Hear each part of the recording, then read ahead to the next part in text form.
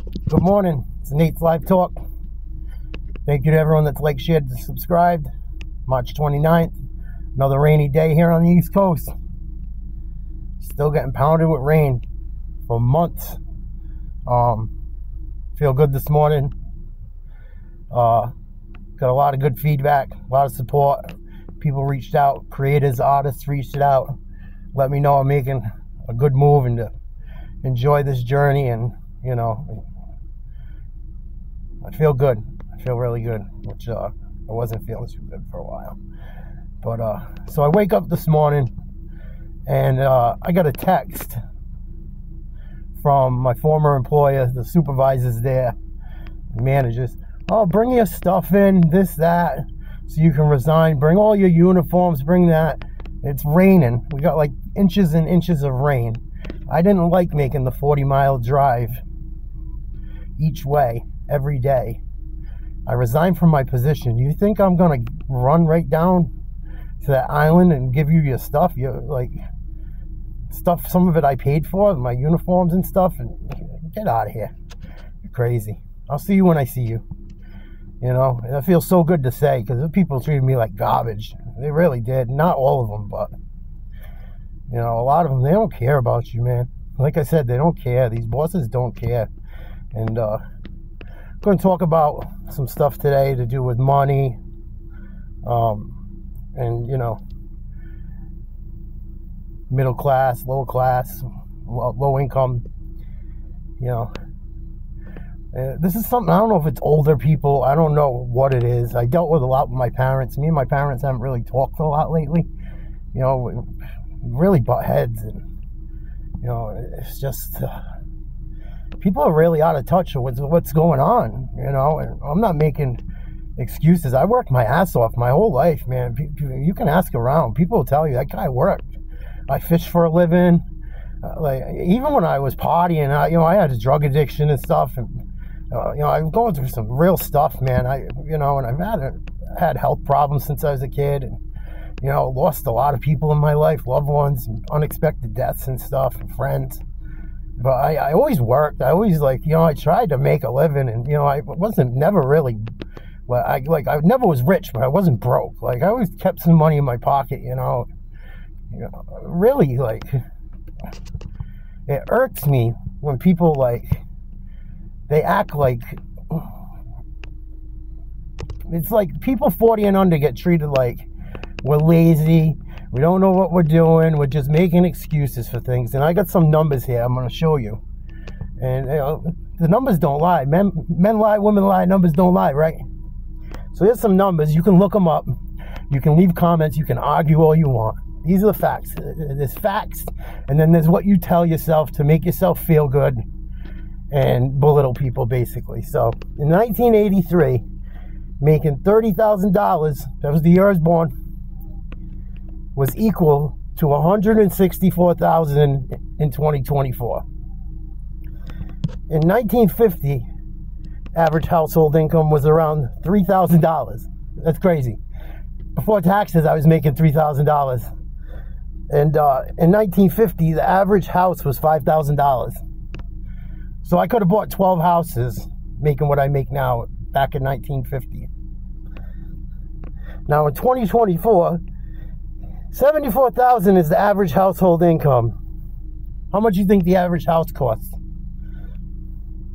Average house, 2024, $450,000. Are you crazy?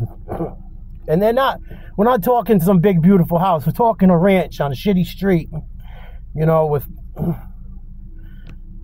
shitty roads and bridges falling down, and come on. What would middle class be today? Numbers. 174,000 is middle class. I never made 174,000 in a year in my life. I don't know too many people that have. And that's not doing well. That's just getting by. 174,000, you're just getting by. Just to get by. So you're going to sell your soul. You're going to go work that job and let that boomer that's been at that job for 45 years, 40 years, 30 years, leaves at 3 o'clock every day, never gets stuck in traffic, don't gotta go out in shitty weather. You're gonna let him shit on you day after day after day for 30 years. I'm not. You shouldn't. That's mental illness more than anything to me. You're gonna let someone treat you, if you, I know people, most people will punch someone in the face. Most people I know. And because it's a job, it's okay. If someone told you they were going to treat you like that and get over on you like that, you'd be ready to fight. You might even kill them. And I'm not making threats. I'm not making threats. I do not want to hurt anyone at all.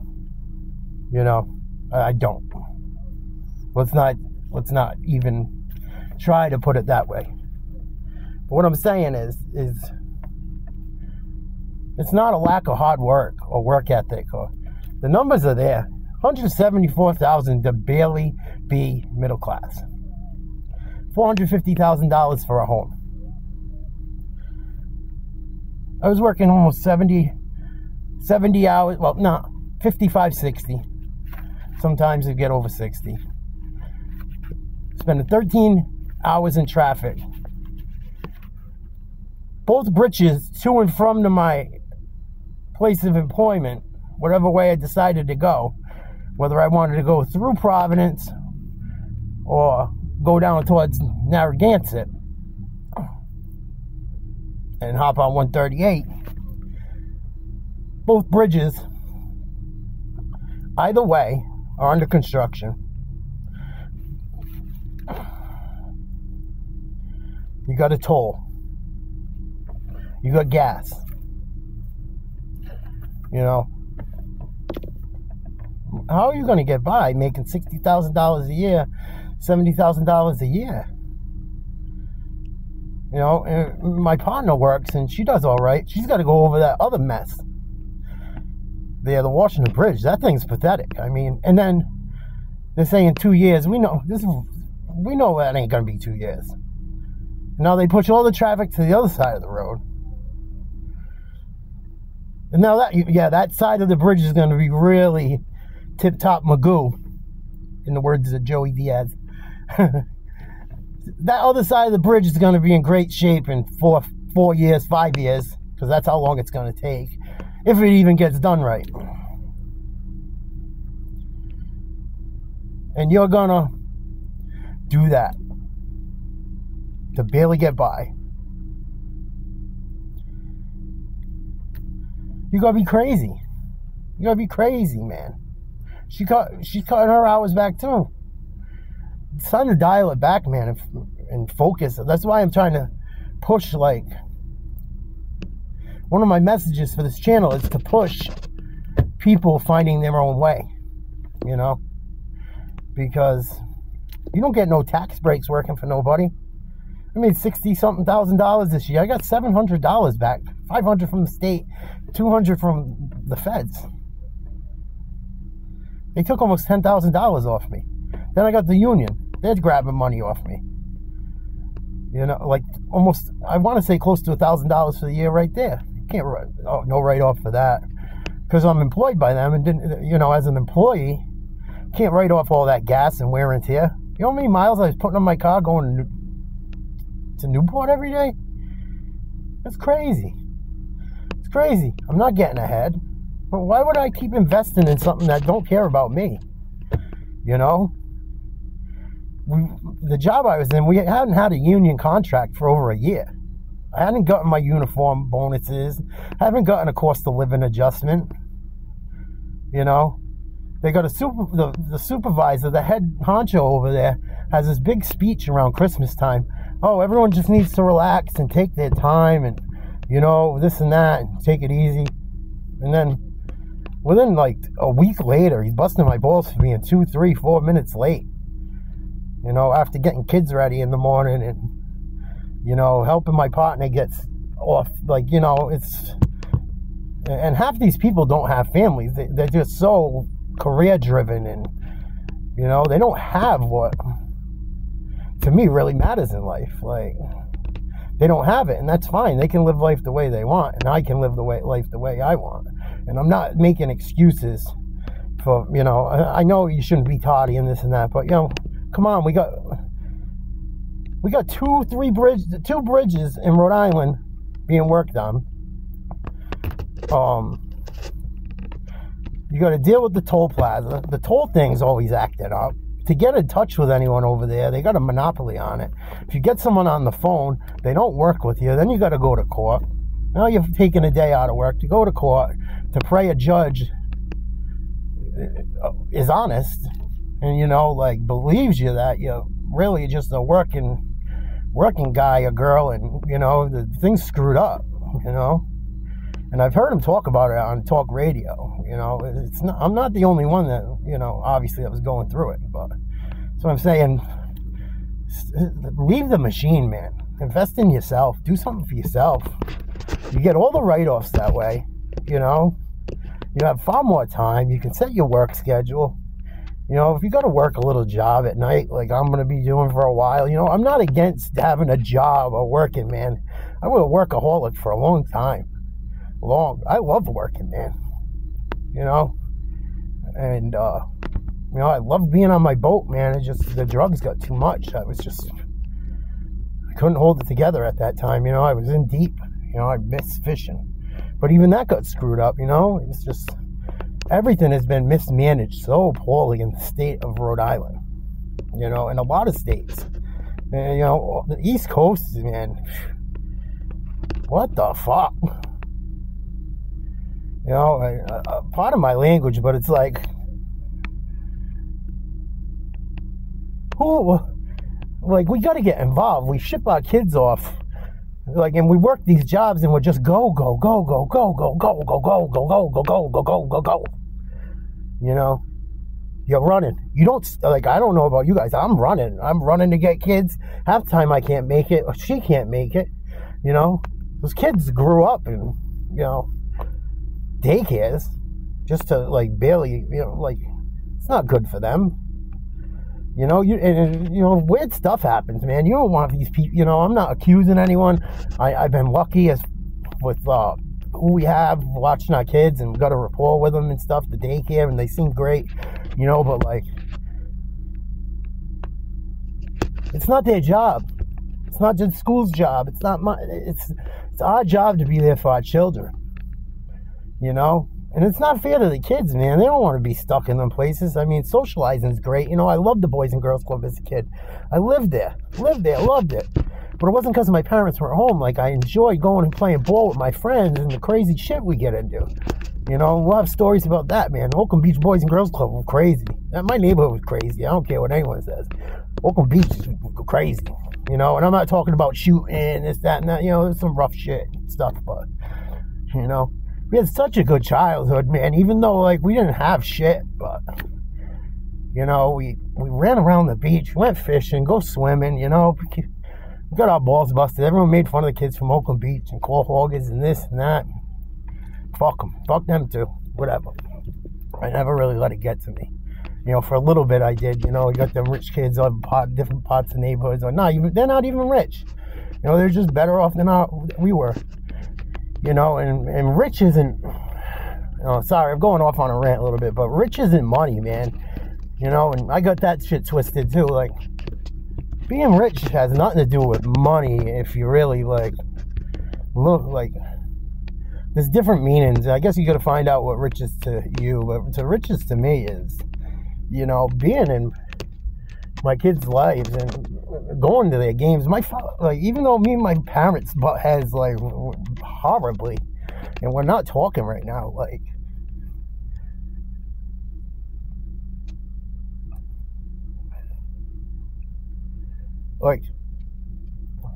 my dad can work 2 jobs and coach a team, and, like, go out on the boat and make a couple $100 cash, and, you know, work his other job at night a little bit. And, you know, he worked his ass off, you know. He was a hard worker. If there's anything I got from him, it was definitely my work ethic. But, you know, like, if he ever invested that time into himself or a business, Jesus Christ, you know, like, but we're afraid to take chances because, like, You know, you got responsibilities and this and that, but like, don't let your responsibilities monetarily push your decision or like force you into some prison where you don't see people because you got to work, or you got to be like, you got to have a job or this or that. Like, find a job that works for you. You know, like, make your life yours. It's your life. You know, and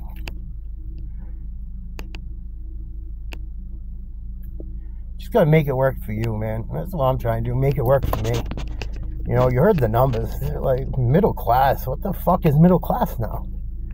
No middle class. I mean, and the people that are making that money, I mean, God bless them if they get to see people. They must have, like, college debt up to their fucking eyeballs. You know, they probably just stopped paying it off. I mean, I don't know, but, like, $174,000 is a large nut to crack.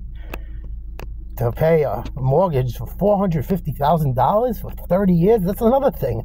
Another prison. You got guns to your head all over the place. You know? You got your job. You gotta have a job. Gotta have a house. You got older people telling you lazy. Work more. There's more you could do. No more hours left, man. No more hours left. No more hours left. There's only so much. How worn down can you be? You know, that was part of my thing. You know, getting so worn down. So, I didn't see a soccer game for 2 years. It's bullshit. You know, and then you call out, or, you know, this and that. It's your time, you know. They pull you in the office. I need you here. Oh, when you're not here, I got to have 2 people do your job. This, that, and the other thing. It's like, well, why do I'm doing 2 people's jobs and you're breaking my balls. You know, and then you got the other idiot that, you know, they got people that, like, cover you on your day off, and he's just throwing shit here and there and, like, doing things not right. You come into work the next day, you got a ton of crap to clean up. Then you're getting your beans busted about cleaning up the crap. It's like, dude, follow your own path. Guys and girls, follow your own path. Tell your kids to follow your own path. You know? Because, I mean, you're gonna be working for barely anything anyway. You know? And if your parent or someone else gives you shit, you tell them numbers. I'm going to read them again one more time. Because they're staggering. It's staggering. 1983, 30 grand. I remember my parents told me they bought their first house. It was a 2-bedroom little cottage, you know, in Oakland Beach. I think they paid $29,000 for it, you know. My dad worked at Electric Boat. He co-hogged a little bit. Not even a little. I mean, I don't know how much he did at that point. I was newly born. I know he stopped fishing to go weld submarines for security. Like I'm saying, you know. And he got caught in the trap. You know, he worked his fucking guy worked his ass off. Worked his balls off. You know. But in 1983, he was probably making close to 30 grand. You know, I know my mom worked a little bit at night. Here and there. Maybe not at that point, but, you know, as I got older, she worked a little bit at night, and then she got a job at McDonald's, and, you know, feminism stuff. We'll get into the whole thing of that. That'll be another video. But $30,000 in 83 is equal to making $164,000 now. Even at my government job, working overtime for 2 years, pretty much nonstop overtime, I wouldn't have got over $135,000. And I need $174,000 to just get by. The math ain't mathin', man. Bet on yourself. Put your money and time into yourself. Or find a job you love and figure it out. Just do what you love, man. You know, and I'll have more on this. I'm sorry, it's a little ranty. It's a little all over the place, but, you know, we got to really start looking at things, you know. And another thing, I said, you know, about the kids and stuff, and it'll be another video as well, is, you know, they got you so busy trying to get by and make a living. And, you know, there's a school meeting, there's something you don't agree about going on at the school. My 13-year-old middle school is a mess. My old high school, it's a mess, dude. The vice or the principal, one of them just got caught drunk driving for like the second time. Give him his job back, whatever. You know, And that'll be another video too, but it's like they have all these meetings and all these things, and you know, the city and state and politicians, they all meet. All the meetings are never at a time when anyone can get to them, so they just do like pass policy and make rules and do whatever the hell they want. They got you working so much that they could just do whatever the fuck they want. You know, so it's like we got to take a stand, man. We got to start focusing on what truly matters. What truly, truly matters. You know, if you really care about your kids and your own life, what's really going on, you know? Got to take a stand. So that's it for this video. You know, those are the numbers. You know, your parents, some older people bust your balls. All this generation don't work, this, that, the other thing. Bullshit. Man, I came out of the womb working. Seriously. You can ask anyone I grew up with. No, man, I lived on my father's boat even as a kid. I was always hustling and buck. Since forever. Forever. They weren't going to give it to me, man. We didn't have it like that. 174,000 middle class nowadays. I don't know anyone that makes $174,000. If you do, hit me up, man. You hiring? You know? What I got to do to get it? Will I have a life? Probably not. You know? So, build your life around your life and what matters. And, you know, more to come. Check us out, Nate's Live Talk. Like, comment, share, subscribe. Need your feedback. You animals. Love yous. See you later in the day.